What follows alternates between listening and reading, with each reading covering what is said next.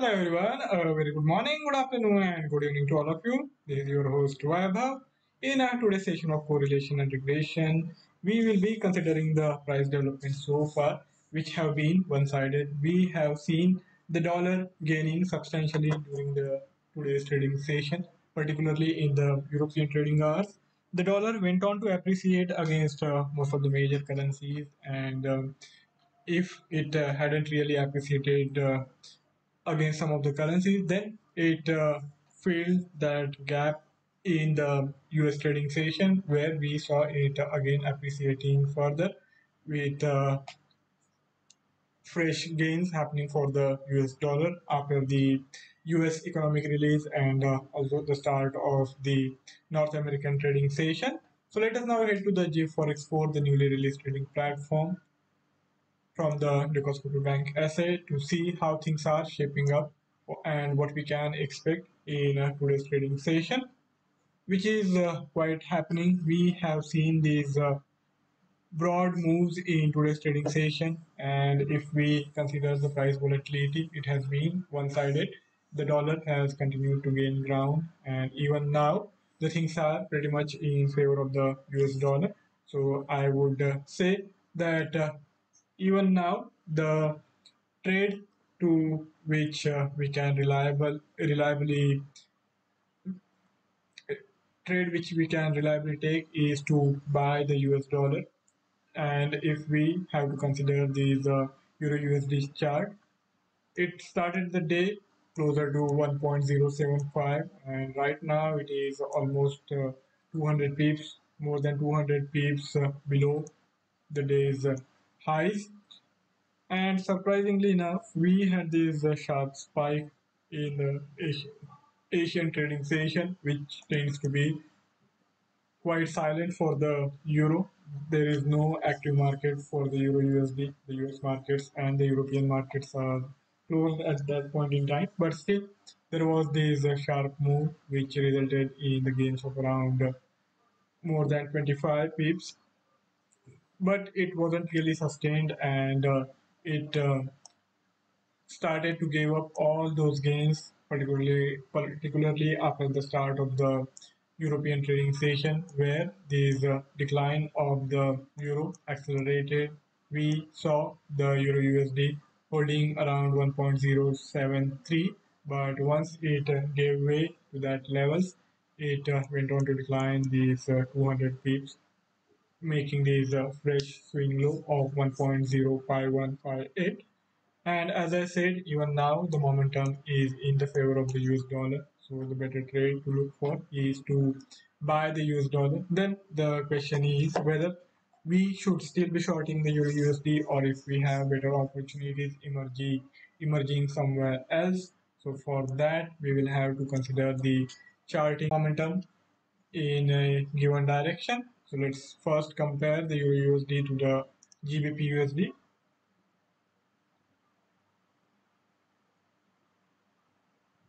For GBP USD, the developments have not been much different, though the decline for the GBP USD has been slightly less in comparison to the decline which we have observed for the euro. The decline for the GBP has been around 1 percentage point, whereas for the euro it is more than 1.5 percentage points. So in today's trading session, the euro has been more or less the most bearish currency trading against the US dollar. Other currencies, other major currencies like GBP, AUD, NZD, CHF have also depreciated. The exception has been of JPY. JPY has actually gone on to appreciate against the US dollar as well, and of course, naturally, you can make a conclusion that it also has gone on to appreciate against other bearish currencies. So the JPY has been the clear winner in today's trading session, where it has gained substantial ground against most of the other major currencies. If we consider the charting for the USD JPY, earlier in the day it was rising, it was showing bullish momentum, and it even made this high above 135. But from there on, it has declined more than 2 percentage point, with this low being made at 132.21. So that's a quite a turnaround for the USD JPY, which was looking quite solid earlier in the day. But I think after the last couple of days of consolidation, after making low closer to 132, couple of days back, it again has started. It has resumed its downward spiral. And this time around, I'm expecting the USD JPY to go on to decline towards the levels of 130. So that possibility is quite strong.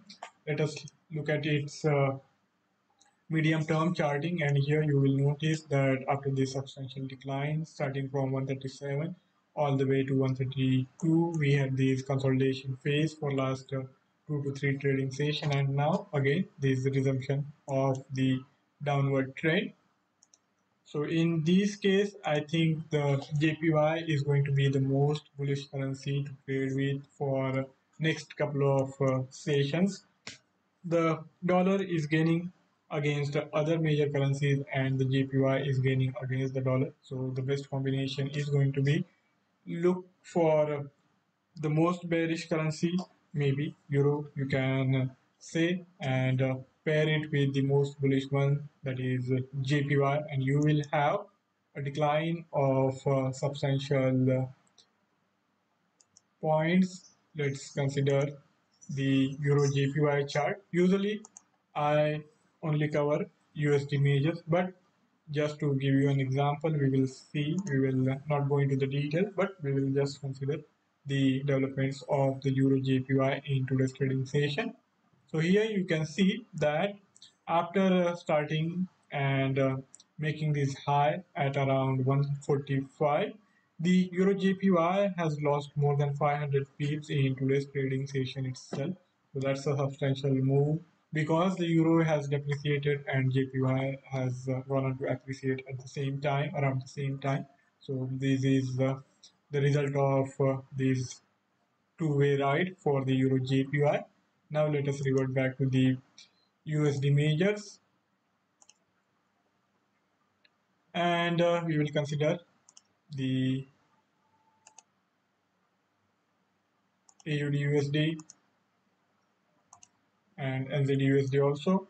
These two are also in declining phase. Now the only question to be asked is whether the AUD is more bearish or the Euro or GBP is.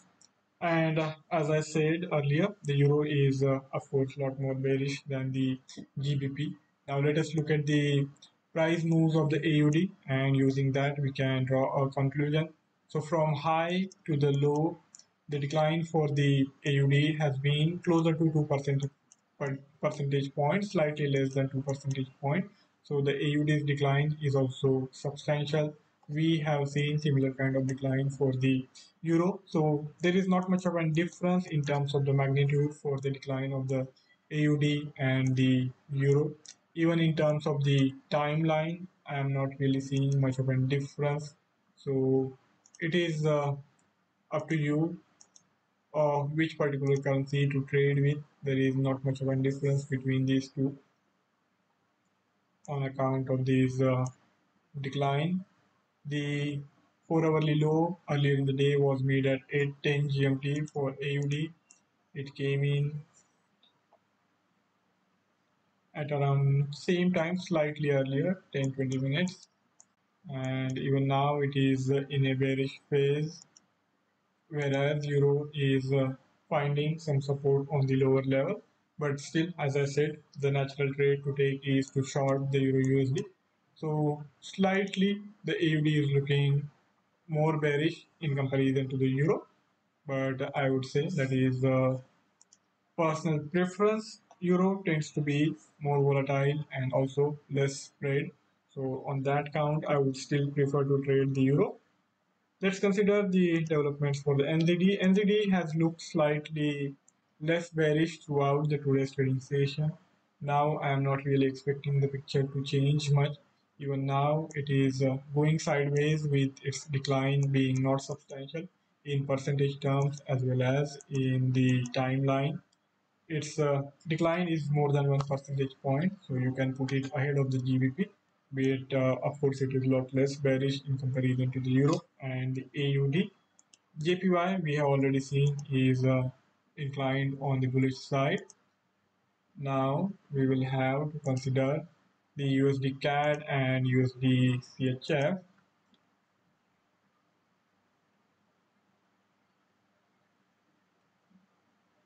For the USD CHF, the gains have been substantial. It has also gone on to appreciate closer to 1 percentage point in today's trading session. And right now, it is again going on to make a fresh swing high.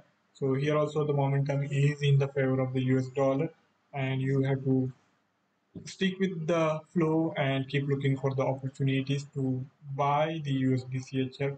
But of course, if we look at these rather flat lining of the USD CHF on these higher levels of around 0.9256, I would not really prefer to trade with the USD CHF. We have better momentum in currencies like AUD, USD, and also Euro is showing much more bearishness against the US dollar. So the CHF can be kept in the watch list, but if you want to trade, it is better to go with the most bearish currency, which is at the moment looking euro, and also AUD is not really far behind. Even on some measures, it is looking even more bearish. Slightly, there is not much of a difference between these two currencies momentum. Let's see what's the story for USD CAD. I'm not expecting anything to be different for the USD CAD. CAD also made these days low, and then it turned the corner, going on to make this 4 hourly high at 7:30 GMT. From there on, it has rallied substantially with gains of around 1 percentage point. So in terms of these gains, the magnitude is not that high for the USD CAD as is the case for Euro and AUD. So it is more in line with the price formation of the GBP, and since it is falling in between the spectrum, I would still overlook it and continue to prefer the more bearish currencies like Euro and AUD. And we have already seen the price formation for the USD JPY being the most bullish currency against all the other major currencies, USD included. USD has gained against almost every other currency, but JPY is the exception for the day with its substantial appreciation against the US dollar with gains of around 2 percentage point, and it has of course gained a lot more against other major currencies like Euro, AUD, and all other currencies. So JPY is the king for the day, and we have the Euro and AUD on the back foot, and I am not really interested in going for any contra trend trade until we see substantial consolidation. So we have to go with the flow and keep looking for opportunities to buy the US dollar. Maybe JPY is not really the currency against which to buy the USD, but other currencies are more favorable. And if you want to buy, maybe JPY is the best choice. You can pair it with the most bearish currency and keep looking for opportunities therein. So that kind of possibility is also open for you to exploit in today's market. Let's take a cursory glance on the equity indices. We will not really be going into the details.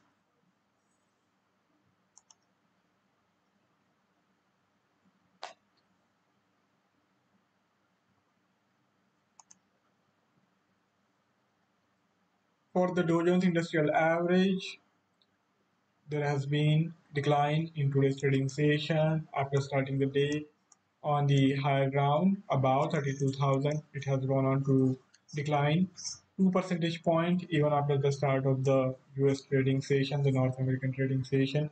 It has continued its downward journey. So in today's trading session, the market is going downhill for most major currencies, equities included, and JPY is the one which is having the best bullish momentum. So today we are seeing flight towards safety, the risk averseness in the market. So in line with these price formation, you will have to keep looking for opportunities to short the equities and also the major currencies against the dollar, with the exception of JPY. So that's my outlook looking at the current price formation. Even if you have any query or any idea to share, do write to me in the feedback and I will be more than happy to discussion forward. Thank you all for joining in. Have a fabulous day ahead, a profitable day ahead. See you next time around. Till then, goodbye.